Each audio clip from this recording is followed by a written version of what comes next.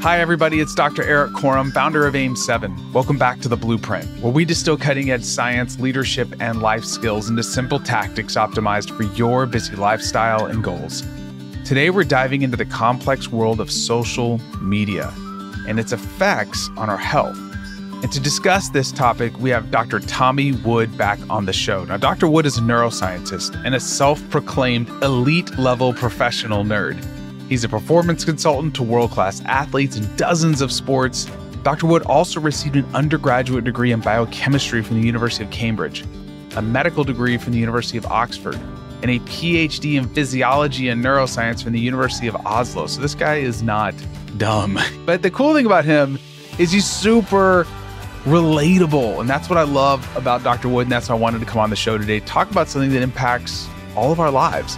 We'll explore how social media is impacting our mental health, especially with younger generations. I'm a father of 3 boys, and so this topic was very important for me to discuss with him. And we're going to discuss the surprising ways it impacts our physiology. Dr. Woods is also going to share practical strategies for healthier engagement with these platforms. So let's get right to it. Let's lean in and learn from the best.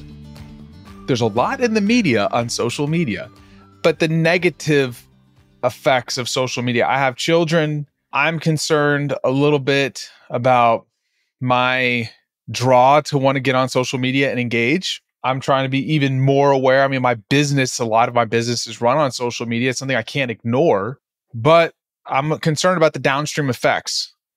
So what are your thoughts on social media, the negative consequences of it, and what we can do about it? This is a hot topic right now, and the person who's brought it to the forefront is Jonathan Haidt. He just released his book, The Anxious Generation, which really focuses on the social media generation and how that's affecting adolescents and their mental health in particular. And the effect seems to be slightly bigger in girls than it is in boys, though universally seems to be having an effect. And I will say that there are lots of academics who disagree with him, who think there are other factors at play. So, say, issues around socioeconomic factors and those kinds of things may be driving some of this. That's what has been proposed by others. And I'm sure that plays a role, but if you really look at the full body of data and how it's presented by him and his colleagues, I do think that it seems quite compelling that there's really been this effect particularly in kids and adolescents who grew up with social media. You know, this previous resilience and mental health that we saw in kids 10 or 20 years ago has been completely lost. There used to be this like U-shaped curve of happiness with age, and like kids were happy, and then adults in their sort of 30s to 50s were kind of like the most cantankerous, and then older people got happy again. But now that's kind of been lost, and sort of like adolescents are less happy than they have been or they were 2 or 3 decades ago. And this seems to be part of that. The bit of it that I find most interesting is probably most related to my own sort of expertise in areas that I've worked in is how social media affects, again, how we think about ourselves and how that affects our physiology. So this is kind of related to, actually, I think very similarly related to the optimization story, or what we're telling ourselves when we're trying to optimize. Or to give another step back, recently, last year, I edited a special edition of a journal that I'm the editor of, Lifestyle Medicine, which is published by Wiley. And we did a special issue on the effect of community and social connection on health. And one of the papers within that collection was written by George Slavich and colleagues at UCLA, who have really dug into the physiological effects of social isolation and social stress. Like, how does that affect first our psychology, then through that affects our physiology, and then our long-term health? And what you see is that when we are socially stressed or socially isolated, you activate this evolutionarily conserved shift in the autonomic and immune systems. And then that can affect our health long term. So there's kind of a sort of a parable that comes along with this. So imagine that we're living in our ancestral tribes, however long ago, a few thousand years ago. And when you're living in a small group like that, you need your immune system to function in a certain way. You need to be particularly good at dealing with communicable diseases and respiratory viruses. So when you're socially connected and in a close social group, your immune system sets itself up in one particular way. And that's particularly because colds and flus and things like that, That's what you're most likely to be exposed to. That's what your immune system is adapted to deal with. When you're socially isolated, so imagine you're separated from your tribe and you're off yourself out in the savannah or in the jungle or on the Arctic tundra. That's where my most recent ancestors were, right? Then your immune system shifts to be less good at dealing with respiratory viruses because you're not going to be exposed to any because you're alone, but to be better at dealing with things like wound healing, right? So it's a shift in the innate and the adaptive immune systems. And this is true. In that setting, when you're socially isolated, you do become better. You have faster wound healing, but you're less good at dealing with respiratory viruses. That comes along with a slight change in the balance of the autonomic nervous system. So you're more likely to drive, have higher sympathetic drive, and then a greater overall chronic burden of inflammation, because when you then get injured, you heal faster. But when you activate that program long term, as we see in individuals who are chronically socially isolated, that seems to be associated with an increased risk then of cardiovascular disease, dementia, depression, because you have this increase in chronic inflammation as well as an increased sympathetic activation. And we know that those can then be drivers of long-term diseases. So when you then think about social media, what you're doing is you are constantly thinking about your social rank. And social stress, like being demoted socially within a group, has that same effect on your physiology as being socially isolated. So, when you're a teenager and like your friends don't want to talk to you anymore and they start to make fun of you, like you're demoted in your social rank. And this is essentially what's happening to ourselves when we're on social media all the time. Because again, we're constantly comparing ourselves to others and we're demoting ourselves in our head socially.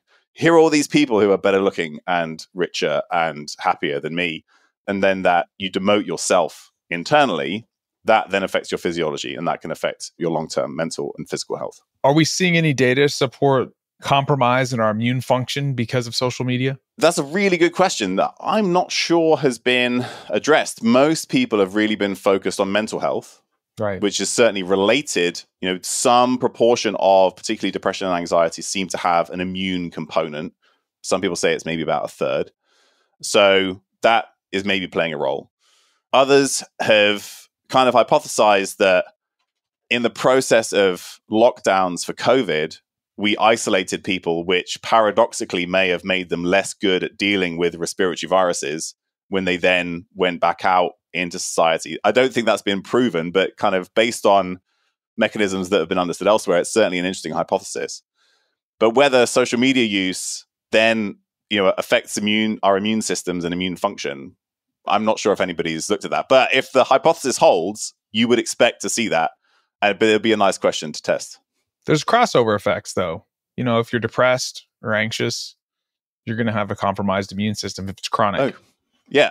None of this happens in isolation, absolutely. And most things have a bidirectional effect, right? Because we know that some people, when they start to struggle with their mental health, they may be more likely to turn to social media. So mental health issues may increase social media use rather than the other way around. And certainly that it goes in both directions.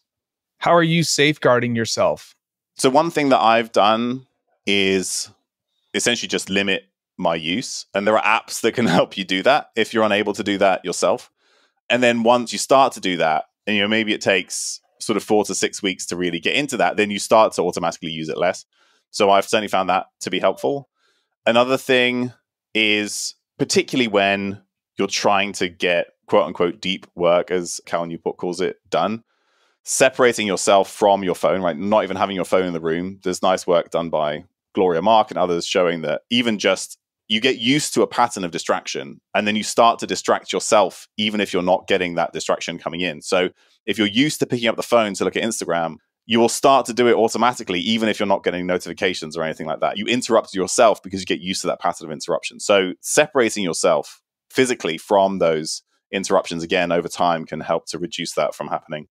And then the final thing I think is knowing what you're using social media for, right? When Facebook first existed, it was used to rank girls at Harvard or something stupid like that. Yeah. But then the next iteration was used to generally connect you to your friends and family, right? And look at their photos and update them on your life in a faster manner. And I think that's kind of like a nice part of social media, as is maybe being connected to people with similar interests or, creating a virtual support group that you couldn't get in your local community. So like particularly if you're trying to change your diet or your exercise or your habits or something like that, you can find people who are trying to do the same thing and you can support one another. And that's another potential benefit.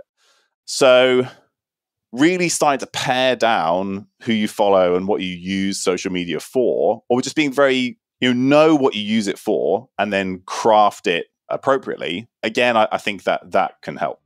So just being a little bit more considered in terms of what it is you're actually trying to get out of the platform and using it for that, as well as maybe decreasing total use if you can. If you've enjoyed the past 2 episodes with Dr. Wood, we've got one more coming up on how to better take care of our brains and the impact of sugar on our brains, alcohol, and exercise. It's an awesome episode, so don't miss it. It's coming soon. And until next time, stay curious, stay consistent, and keep chasing excellence.